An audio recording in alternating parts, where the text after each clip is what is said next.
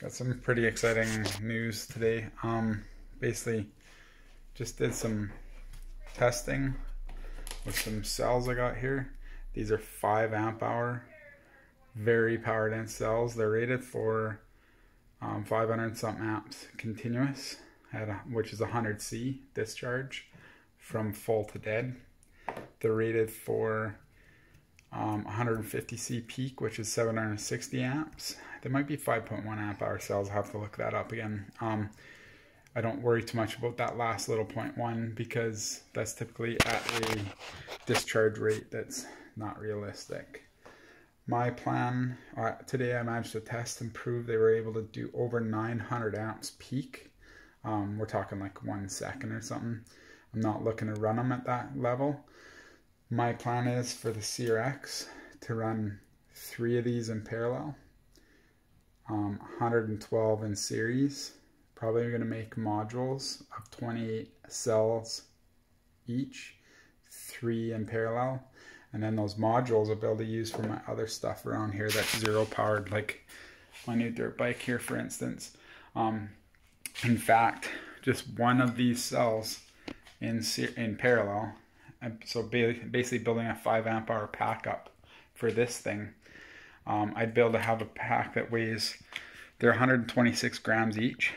I'd be able to have a pack that weighs probably somewhere around 7 pounds, 5 pounds, depending on the case and all that stuff, and be able to produce something like 900 amps peak, but 500 something continuous. So I'd be able to do like 1 or 2 laps on a motocross track, full throttle, and it would bring the bike weight down below what a factory 450 is, which would be pretty damn incredible. That's part of what I'm going to do. I have a pack of these cells here. I'm just going to flip the camera on. I have a big stack of them here. Close the door, buddy. Yeah, I have a big stack of the cells here. Sorry, my shop's a mess right now. I always start a project, get part way through it. Like the dirt bike, I have stuff on order showing up tomorrow, so I was too antsy. I wanted to test these cells. I got a bit of free time today, so I managed to make up my cell tester. I'm going to put a whole video together so you'll be able to see all the tests, or at least a big chunk of them. I'm not done testing. I need to add a tiny bit of resistance in an elegant way where my load doesn't heat up too fast, because I want to build a test for about 5 to 10 seconds at the 750 to 800 amp range. So a little more total resistance, but more thermal mass, probably whatever gets hot, the wire or whatever that I use, in a bucket of cold water or something to keep that resistance pretty consistent. You can see here on the graph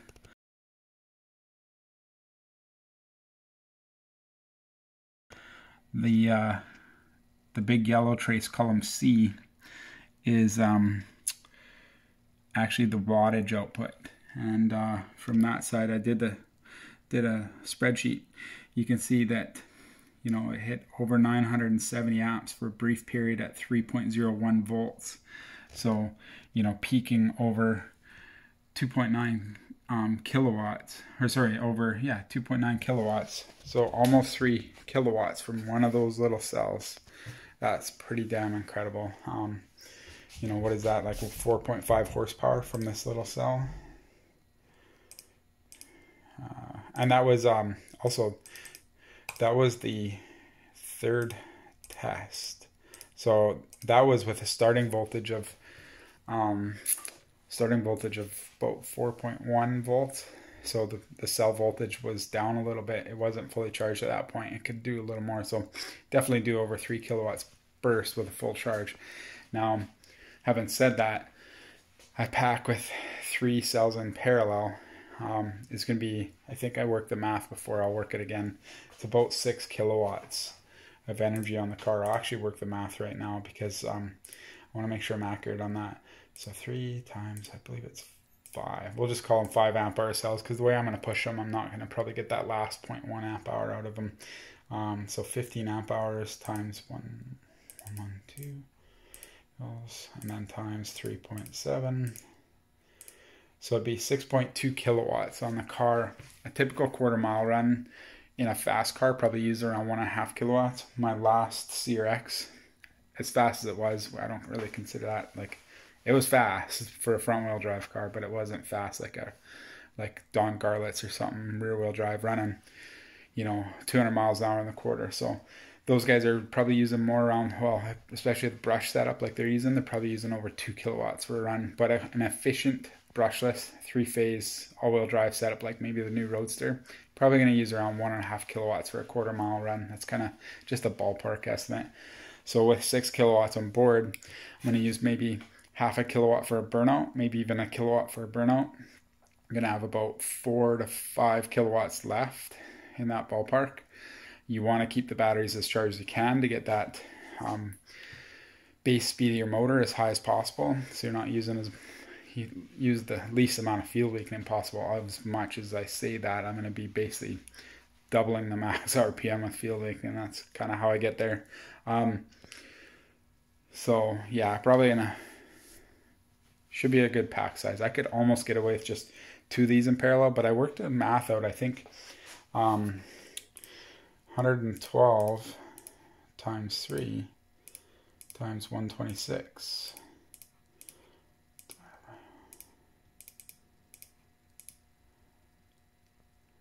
42 kilograms. So yeah, it's about 120 pounds. Maybe it's less. For some reason I was thinking 120 pounds, but the math I just worked shows it to be about 93 pounds for battery weight. So a 93 pound battery for the CRX to be able to make somewhere close to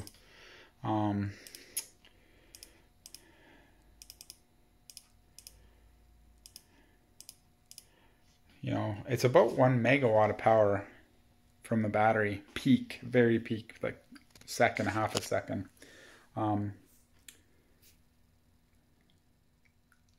It's pretty realistic to think that you would get, actually it's more than a megawatt, it's 1.3 megawatts, or 1.3 megawatts. Just working the math here, but oh no, it's 1.3, 1,344 horsepower. So yeah, about a megawatt. Just working the math kind of back and forth and converting between horsepower and kilowatts, imperial or whatever you want to call it, units and kilowatts, kind of throws you for a loop. But yeah, basically 1,000 horsepower to the wheels is realistic, provided the motors can do what I need them to do, and we can make the fancy high power controller work for the rear wheels, whatever. I have 2 options for that, and we'll get there. But that's going to be a brutally fast car, especially 0 to 60. That's the goal. Insane 0 to 60 times. Having said that, I do want to change the gearing in the leaf reduction unit. Maybe I might even get to a point where I pop that reduction unit off and use something else with around a 6.5 to 1 total reduction to the axles, and maybe that would solve my limited slip problems and all that shit too. So we'll see. I'll figure that out. But yeah, very exciting stuff. These cells, these are game changers. These are going to be the key to making insane runs. Just imagine a Tesla Roadster probably going to have a battery weighs somewhere around probably 1,300 pounds, 1,400 pounds to be able to get the power they need. My battery will make the same power and it'll weigh, without enclosure, 95 pounds. My enclosure design, that's going to be a tough one. It's not going to be made for road course racing. It's not going to be made for street driving, anything like that. It's going to be probably done more for just drag racing, where it gets lots of time to cool between runs. Because the tabs come out each side like this, like you can see there's a heat shrink on the positive tab here. Because the tabs come out each side like that and they're nice and big tabs, those are where you pull the heat out, kind of like the new Tesla design. I think I might have mentioned that in part of this video already. So the trick will be probably to make a plastic or a 3D printed enclosure for each set of 28 cells in series. 28S3P or something like that. Make an enclosure that's out of plastic with the tops and bottoms of it with electrically isolated but thermally conductive potting, which might have an aluminum heat sink on each side. I'll have to think about that part. It's got to be crash safe as well, but we'll get there. This is going to be some pretty exciting stuff. Stay tuned. Alright, so what I have here is a high power Lipo cell. As you can see, the tabs come out of each end, and they're nice big fat tabs. These are claimed to be able to do 760 amps. They're a 5 amp hour cell. I'm setting myself up a poor man's load tester. I have an Arduino set up that I'm able to measure voltage and current with that current sensor. And then basically I can spit that out to a graph and graph it out. So what I'm going to do now is going to set this up on a couple of aluminum pieces and basically clamp it between the two for some good pressure to hold the cell tight and also pull a little bit of heat out of the cell. The big thing is these tabs are big and fat, so you want to pull the heat out of the tabs, just like the new Tesla battery design is going to pull the heat. The plan is to pull the heat, thermally manage the cells from the tabs on each end. Now they're calling it tabless, but really what it is a whole bunch of tabs all folded in onto one big huge glob of tabs, if you want to call it that. So I'm going to use this and this clamped together. Bolt is going to be for the big wire that's going to run to my shunt here, my big huge 1 milliohm shunt, and then basically clamp these together with vice grips. That's the plan anyway. And then this side will be for measuring voltage, so that way you'll be able to get a voltage measurement right at the cell. That's very critical to get an accurate measurement on this. This is just a backup, so I can actually in real time display 75 millivolts displayed on the fluke will actually give me 750 amps. So stay tuned. Okay, I'm just about ready to do my first test. I'm just going to look at how to record data. My plan is essentially to short this wire here onto the shunt right there. That meter should display current. 75 millivolts, and the fluke is going to be 750 amps. That's the temperature of the cell. I got a little dab of hot glue holding the temperature probe right on the side of the cell, and that's the actual voltage right at the cell. And then the display there is my graph that Arduino is measuring from the cell for current, from that current sensor right there, and the voltage right at the cell. You can see one clip is there, one's up there. I might have to move that one down closer to the tab on the input side of the cell. But I think I'm just about ready. I want to try and make sure I got Arduino recording this somehow. Alright, so I think I got everything kind of working. Basically, this is actually probably a pretty good video to put together for a couple reasons. I had to search quite a bit. Found some German guy on YouTube talking in German, explaining how to data log out of an Arduino to your serial port. Then I downloaded a program called CoolTerm. Basically, you go in here, you have a little picture of a USB to serial adapter, DV9 adapter or something. You click on that, it opens up this CoolTerm window. You go in here. So I should actually start from the start, shouldn't I? So basically you get it all set up so Arduino actually does what you want. We'll close this so it's out of the way. Go into Arduino and we look here. Basically you can go to tools, you can do your serial monitor, you can get your data straight out of there, and that's telling me I probably got to adjust my code to make my current read down minus, down another 1 or 2 amps, but 4.19 volts, it's pretty close. Roughly 2 amps, so I just have to calibrate that a little bit. I'll get there. I'm just doing a bit of a test today. It's been so hard not to take this wire and just short it on that shunt and just see what happens for a minute, but I know I'm going to burn my fingers when I do that, so I'm going to get some welding gloves. Anyway, so this is measuring my setup right now. That one's my temperature of the cell, that one's the voltage at the cell, and this one's going to be the current, read in millivolts. So from here we can close that, and then you can also graph in Arduino. So you basically do this serial monitor, and this is from the plot that I have there. So you can see there's 0 amps and there's about 4.2 volts there coming across. So you see the 2 scales. So to skip through all of that, you got to close Arduino because you can't have 2 things trying to access the same serial port at the same time. So open this, and then basically come in here. We go to options. I have to go to options first. Now I have to set this to COM3. Everything else should be good. We shut that off, or close that, I mean, and then we go to connection. We want to capture text to binary file. So I'm going to click start, and then this is gonna, so we'll make a little name for it. We'll call it Arduino test.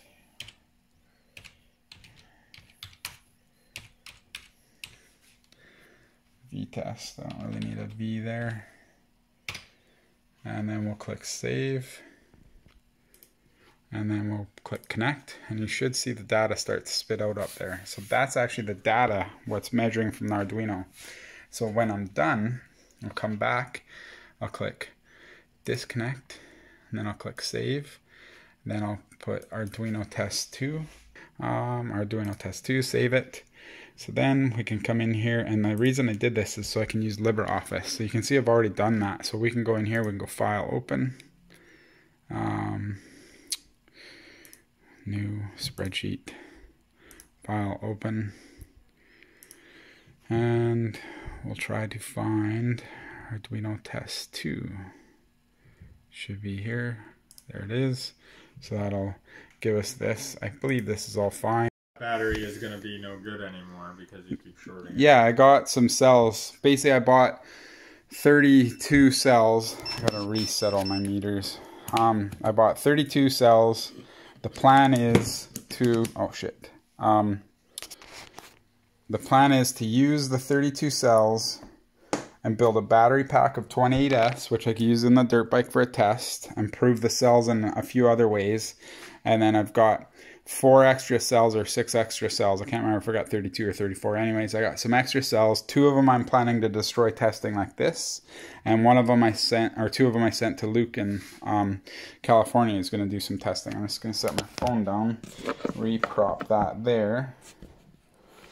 So just to make sure the video shows it, I'm going to try and show this number at the same time as showing the multimeter. So I'll zoom out a bit, and I'll drag that window down because I've just proven I think the current sensor is calibrated very closely to accurate.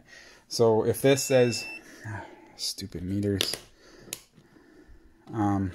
this is the voltage of the cell, this here and here. So it's down to 4.1 volts.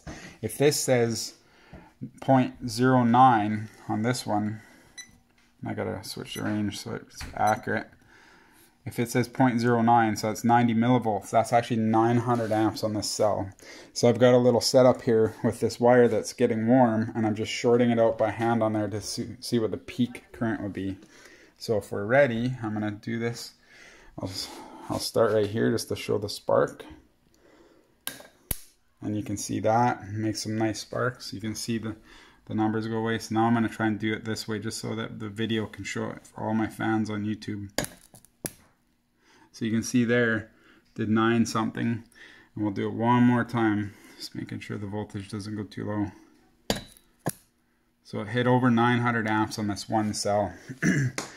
That's enough testing for today. I'd like to finish making this a little more elegant for when I'm finished, but definitely done very good, and even was able to show this in a graph here with LibreOffice, showing over almost 1,000 amps out of this one single cell. That's pretty incredible.